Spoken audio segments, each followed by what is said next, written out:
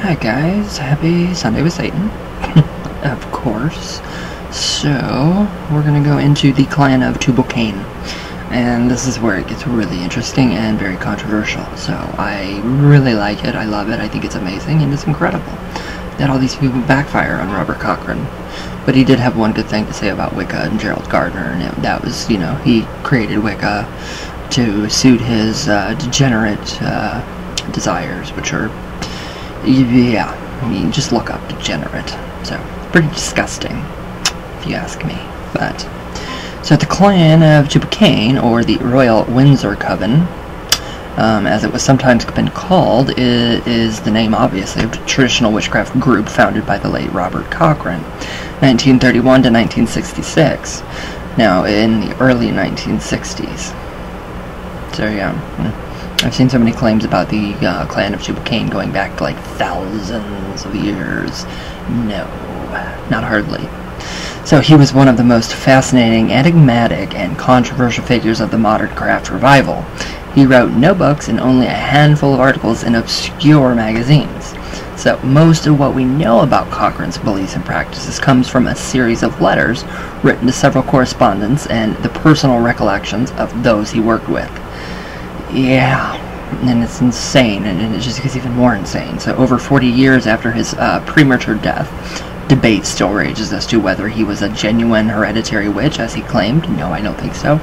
Or a swader, or a poser, who invented his own tradition. He invented his own tradition. It's obvious. It was not there before him.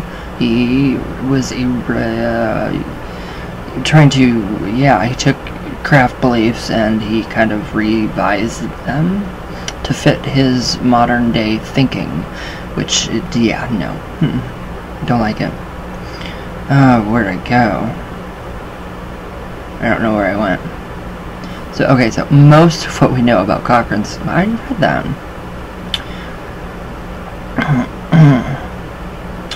Okay, here we go. Now, Robert Cochrane was born into a large family of 8 children living in West London, so he stated that he lived in poverty in a slum, and that comment upset his family, as in fact it was a respectable working-class area of the capital between Hammersmith and Shepherd's Bush. So Cochrane may in fact have been referring to a period in his early life as an art student when he followed a bohemian lifestyle and lived in squats. Some of his other relatives lived in the Midlands, and some emigrated to Australia. So Cochrane lived in London throughout his childhood, and in the Second World War, he experienced the Blitz, when every night for several months, the German Luftwaffe bombed the city. By his own admission, he was a bit of a tearaway when he was young and had a violent temper that frequently got him into trouble with his peers. It gets even better and better. Now, in a letter to one of his correspondents, he admits that as a young man he was a threat to all of those around him. He added that his broken nose and scarred face were a lasting testimony to a violent period in his life. Self-inflicted? Why? So this only ended when he met a girl. Then he later married. Cochrane also served in the army in the early 1950s, doing his then compulsory 2 years of national service. But unfortunately, military life does not seem to have suited Cochrane, because he was absent without leave. Wouldn't he have to go back, and wouldn't they drag him back by the feet? That's what happens today. As a result, he was sentenced to 90 days imprisonment, in a military prison, at Colchester in Essex. Alright. His father, who had, served in the Coldstream Guards, and was mentioned in dispatches during the Battle of the Somme during the First World War. Was not impressed. Cochrane spent his early working life as a blacksmith, working for London Transport and in a foundry, which would be a factory right now. So, This had been cited as the reason why Cochrane called his coven the clan of Tubal Cain, after the biblical first smith. Now, in the Industrial Revolution, many of the old iron masters called their foundries either after Tubal Cain or the old Roman god of smithcraft and fire, Vulcan. So, in fact, Cochrane had more esoteric reasons for choosing that particular name. Now, in the Old Testament, the blacksmith and hunter Tubal Cain is said to have descended from Cain, the first murderer. We don't know that for sure. Agriculturalist, and city builder, who is also credited with inventing weights and measures. Is that true, though? Don't know. So, in esoteric traditions, Cain was supposed to have been the result of a forbidden liaison. I love that word, liaison, between Eve and Samael, Lucifer. So, Tubal Cain was also a very significant figure in esoteric Freemasonry. Yeah, my family, we are rooted in Freemasons, so we have a lot of Freemasons in our family, and I think it's just stupid. It's really stupid, because my dad, they would not, go to him because he didn't have enough money. It's all about money with Freemasons, so I just blow them off because it's just stupid. And to dismiss my dad because they didn't have enough money so he could become, a Freemason, stupid. Dumbest stuff I've ever heard of. And this may also link with traditional witchcraft, as it has been suggested that they influenced each other. Yeah, I don't know.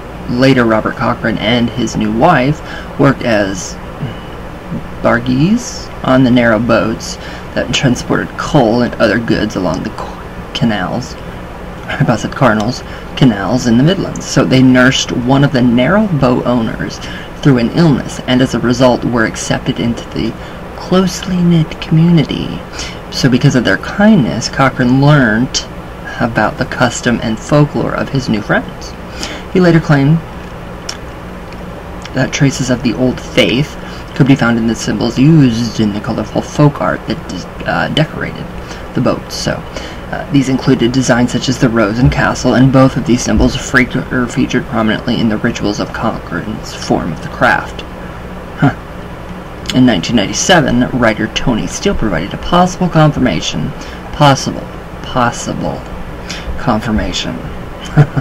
of Cochrane's belief that that the boat people were connected with witchcraft. So Steele claimed contacts among certain families who traversed the Trent and Mecky Canal and were popularly known as water witches. Okay, makes sense, a little bit. So two of these families were the kings of the Hertfordshire and the grooms of Bingham, so who both later gave up the boats and went into the road haulage business. So Steele specifically mentions the paintings of sun wheels, a circle with 6 boats, which is the traditional symbol of, in Buka and Rose, that would be a symbol of the craft. So, and then these symbols were found all over the narrow boats. Now, he claims that it is a symbol that has a special significance in traditional witchcraft. It is possible that Cochrane first learnt about the craft while living in the narrow boat community, or he could have been discovered it through reading Robert Graves' seminal study of ancient British mythology and poetry. Now, The White Goddess in 1959, a book that remained an important influence on him throughout his life. In fact, the two men actually exchanged correspondence. So according to one of Cochrane's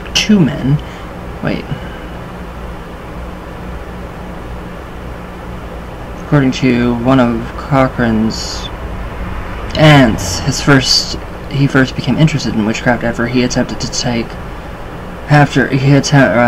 talk at the Society of Psychical Research in Kensington.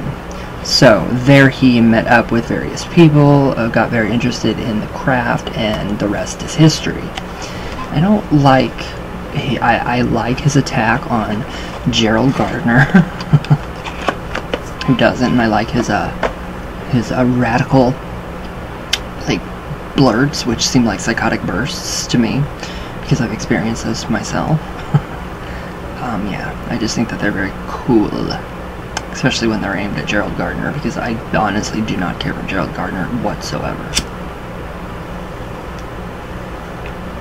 ridiculously disgusting man. But also Cochrane was too.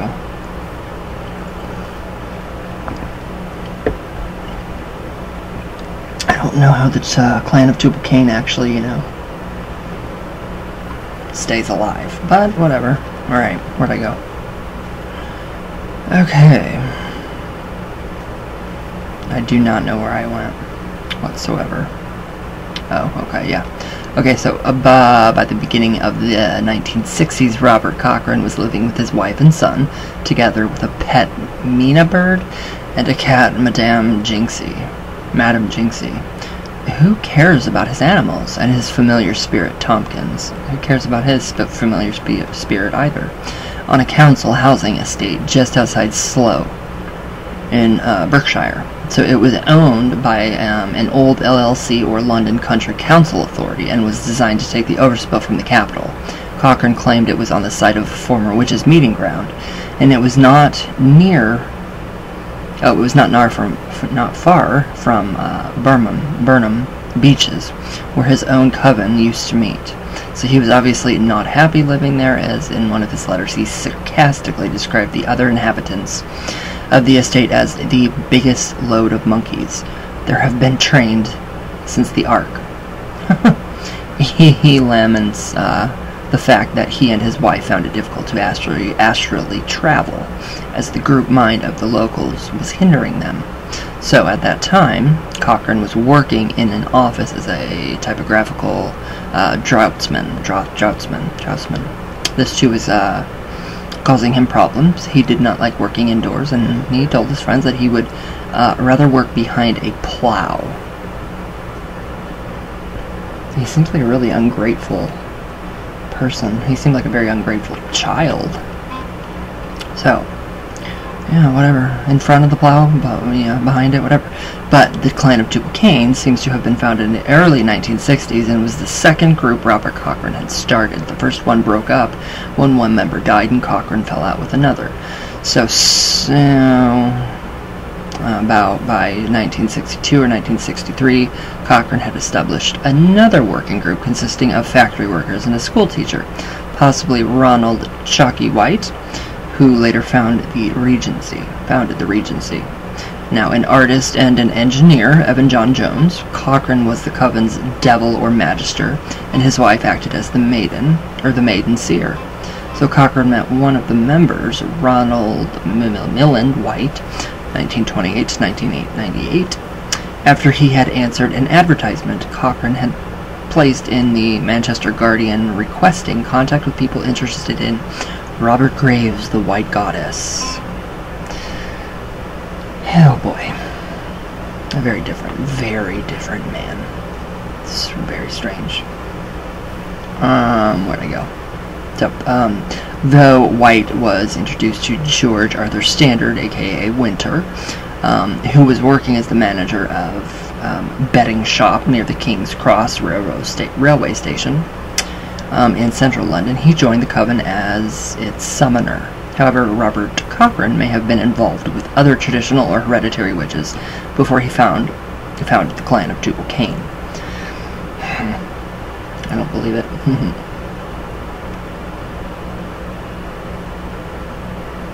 I really don't. I don't believe anything that man says. Okay, where'd I go? Oh god, where did I go, guys? Okay, so however Robert Cochrane may have been involved. Okay, yeah, whatever, we all know that. So an informant who wishes to remain anonymous has told this writer that in the early 1960s he met Cochrane on several occasions. This was allegedly at Old Craft Meats in Cheshire, near the border of Derbyshire, and in the Shropshire countryside. So those present recognized in Cochrane a distinctive state of awakingness associated with somebody who was born hereditary, which I don't think anybody's born hereditary at all. You have to work at it. Unfortunately, my informant, he says Cochrane was often impatient at the progress of the teachings that he was given and did not attempt any further meetings. However, he believed Cochrane took some of the concepts of ritual and beliefs from the meets he attended and later developed them in his own way. With regard to Cochrane's alleged background in the old craft, even Evan John Jones believed that he owed allegiance and other more senior members from when they had joined his own authority. Weird man. I do not care for him. But whatever. It's part of our history. Okay, where'd I go? Okay, so it is true that Cochrane seems to have had some inside knowledge. Possibly. About the famous Long Campden witches in Warwickshire belonging to the oldest coven in England. So Jones also believed that in his travels around the country, Cochrane may have encountered some old boys or old-style witches. For instance, he told Jones about a network of 6 witch covens who met at special places along the ancient green roads or prehistoric trackways that crossed southern England from Wales to East Anglia. So these later became the drovers' roads, along with herds of cattle and flocks of sheep were driven. So from the countryside to the livestock markets in the largest cities and towns. Researchers in modern earth mysteries believe the trackways also follow the routes of the lays, spirit paths, or landscape alignments between ancient sites.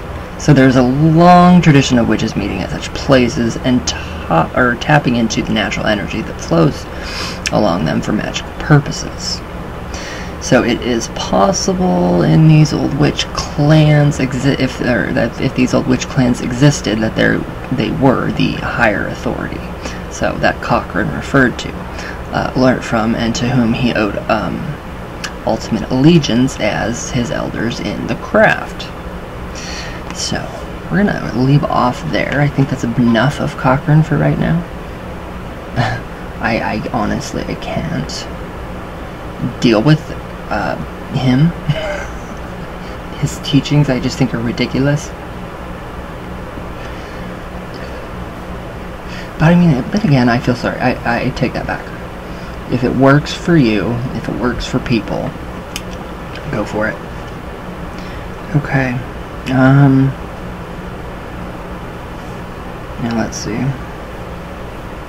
It's really hard to bookmark, like, certain pages. It's just really weird to like bookmark certain pages and things. So now I know at least we're in Cain, so that helps a whole little bit.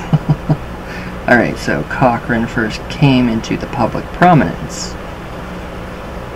Alright, if I can even write. Sorry guys, I have to write this down or I will forget. Everything that I write down. So yes, I need sticky notes, but if I did have sticky notes, they would be literally all over here, and I would not be able to see the computer. So, what do you guys think? What do you guys think about Robert Cochrane? Didn't he kill himself? I think so. I think so. But very different kind of guy. Very different kind of guy. I mean, just so much different. I don't know. It's just very odd. Some of his stuff, pretty odd. But I mean, I love Cain. I love, you know, the whole bloodline to Cain. And yeah, I just kind of bypassed Cain and just straight to Cain. So I just think it's more amazing. It's richer. It's deeper. And you don't have to actually like think, okay, is he telling the truth or did he just make this all up? So I mean, if you guys have read that book, what am I reading again? The Children of Cain. Yeah, very good book, and I highly recommend it, definitely for you guys. So, but yeah, I have my opinions, and I won't state all of them here right now. So, alright guys, I love you all very much. I'll see you guys tomorrow, definitely. Happy Sunday with Satan. All the way from, well, all my love, all the way from Venus, all the way back down. And I will see you guys tomorrow. So thank you guys for being amazing people. And I'll see you guys tomorrow.